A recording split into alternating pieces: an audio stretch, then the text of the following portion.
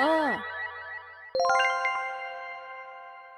Audiences on YouTube seem to have a fascination with comparisons. $1 spoon versus $1,000 spoon. $1 ice cream versus $1,000 ice cream. $1 burp versus $1,000 burp. $1 burp in a jar versus 1,000 burp in a jar. I thought I would create a video about this fascination, focusing on illustration and art as the subject. So, here is what I did. I created 6 different artwork concepts, and also listed some illustration styles that I was interested in seeing. I gave this information to a friend of mine along with a budget of 250 Australian dollars, and told them to get all of these ideas made by different artists. This would ensure that I haven't seen any of the images prior to recording this video. Very important. My friend then compiled these finished artworks into a PDF, and we're going to scroll through them together for the first time ever today. I really hope my money went to good use, and I hope these artists were nice to me and my character. Gulp. After I've reviewed them all, I'm going to attempt to guess how much each of them cost. I apologize in advance to the artist if I completely butcher that bit. I'm sorry. Later in the video, I will reveal something top secret that I've created with one of these artworks, so stay tuned to find out what it is. I'm super excited for it. Okay, so these are the individual costs. $6.66. The Little Devil, $23.92, $33.25, $39.91, $45.49, and $71.25. Making a grand total of 214.09 cents AUD. Not too shabby on the budget. Let's begin. Okay, so I have the file open now, and I've been told that there's going to be a blank screen between each of the artworks, so... Oh my god! That's so cute! Oh, I didn't know that they were going to add, like, the sketches and stuff in it as well. I'm a really big fan of the colors. All shades of green that I really like. The little butterflies, they're so cute. I really do like the trees in the background. I feel like that gives the artwork more depth. The way they've like adjusted my character with the hair and everything, I'm a big fan of that. The butterflies are so cute. I really hope this is a reoccurring theme with all these artworks, how these artists have adapted my character into their style. It's going to be real disappointing if someone's just traced my character and not adapted it at all. Let's hope that doesn't happen. In terms of price, I have no idea where this would sit on the scale. It could be anything, honestly. So I guess it's time to move on to the next one and see how it compares. It's the lo-fi study style. It's so good. There's a lot of things in this picture that are actually in my room. I mean, the jelly's not in my room, but pretty much everything else is. And I can't stress enough how accurate and amazing this is. So with this background, there's actually a lot of Jelly Jess props and stuff in this. So you could probably recognize the curtains, the dream catcher, the lava lamp, the lemonade. They're all things that are in every single video. And now the things that are actually in my actual room are the little dog. His name is Davis. He's a childhood favorite. Well, I actually have the dream catcher as well in real life. I've got the chicken leg, and no, it's not a real chicken leg. I've got a pot plant and my Blue Yeti microphone. Oh, and the headphones. Can't forget the headphones. And see these little guys over here? They're the Wobbly Bois, aka you. I'm a really big fan of this because it's a relaxed sort of chibi style, and all the colors and everything together kind of just blends in and works. So they've really nailed that lo-fi study vibe. I really love this because it kind of sums up my whole personality and all my interests.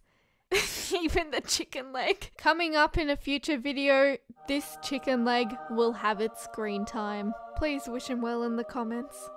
The lo-fi design was so on brand, I've made some slight adjustments to it and you can get it as merch! Woohoo! On my store right now, you can get this exact design on a t-shirt and hoodie. These will only be available for a limited time, so get yours fast while they're still here. I really like this design on the more aesthetic colors, but I made sure to include plain black and white too if you're not into that.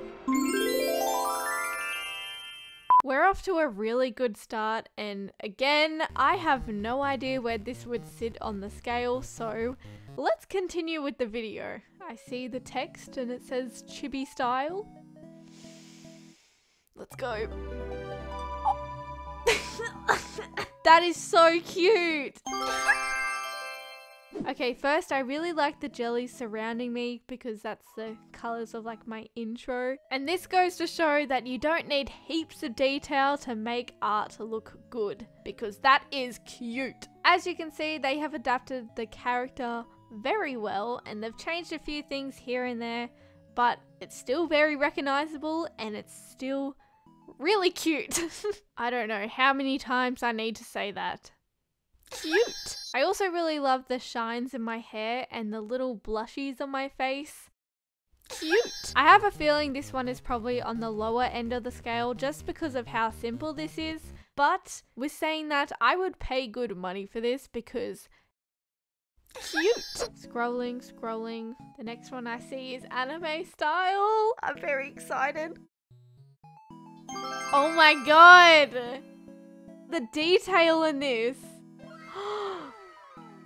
I really love this one, but I really love all of them so far, so I can't say. This one is really cool. This is exactly what I mean about having a character adapted to their art style. Look at how many changes this artist has made with his own intuition, and yet it's still really recognizable as my own character. Look! I have ears! He's completely changed my outfit, which I will explain in a second. He's also detached the hoodie, so everything kind of works together in his piece, and it's kind of like a little beanie in this, which is really cute. He's also interpreted the fringe, or bangs if you say, really well in his style, which is completely different to mine, but it works just as well, if not better. I also really like the pink and yellow highlights throughout the hair and clothes. I think that's a really cool touch. Also how the hair and eyes match the sky in the background.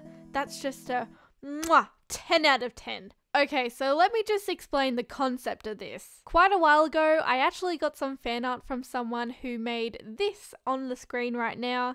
It's a jelly bender. So I took the concept and sent this fan art to my friend who sent it to this artist so he could interpret it himself. So that's exactly what you're seeing here when it comes to the outfit and the floating bubbles. This looks like it could be from a real anime. So a big shout out goes to Force Dodo for the inspiration of this piece.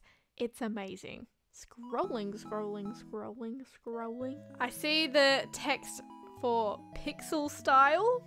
Oh my god, it's so cool.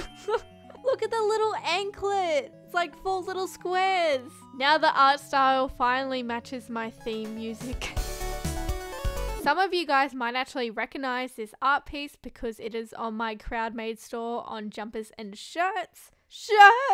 So I wanted to see another artist reinvent the design. This has been made really accurately despite only using pixels. He's not only made the gradient look consistent, but it also still looks like I'm in the jelly. This also really gives me some old school video game vibes.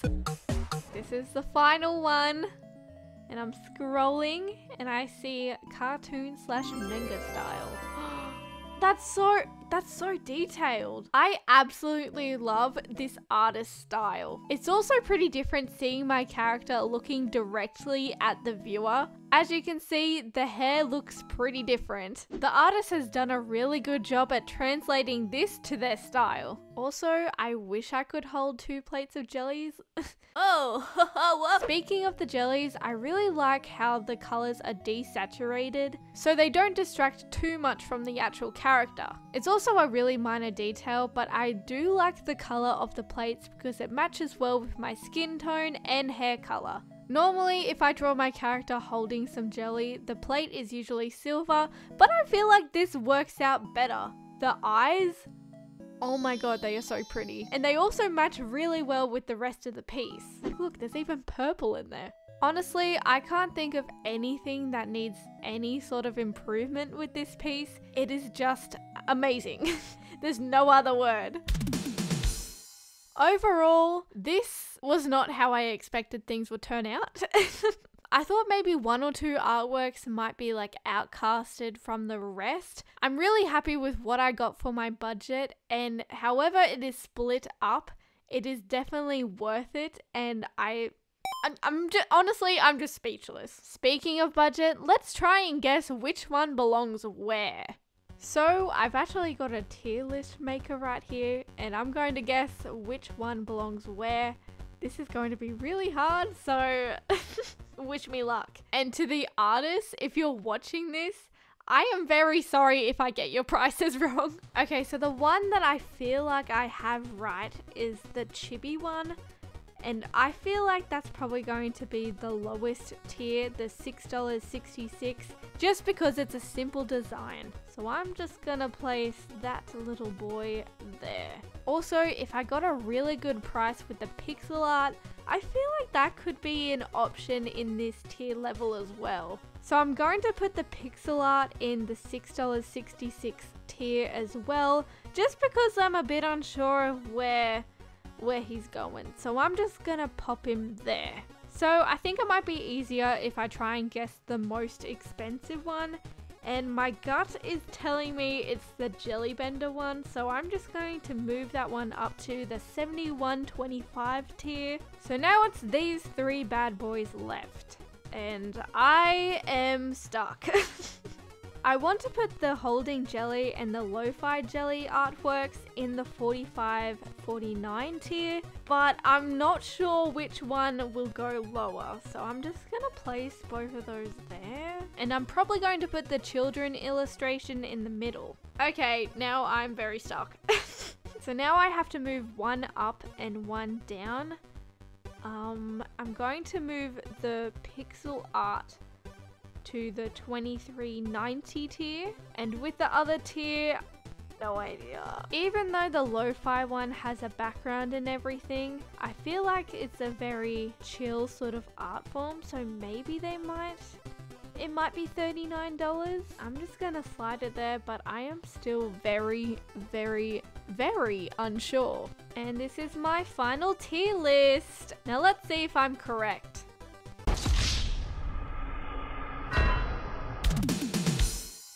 All of the artists commissioned in this video did an amazing job and are going to be linked in the description below. They were all kind enough to let me use their art publicly like this, and they're all super talented, so if you need any illustration or art related services, give their gig listing a visit and I'm sure they'd be happy to help.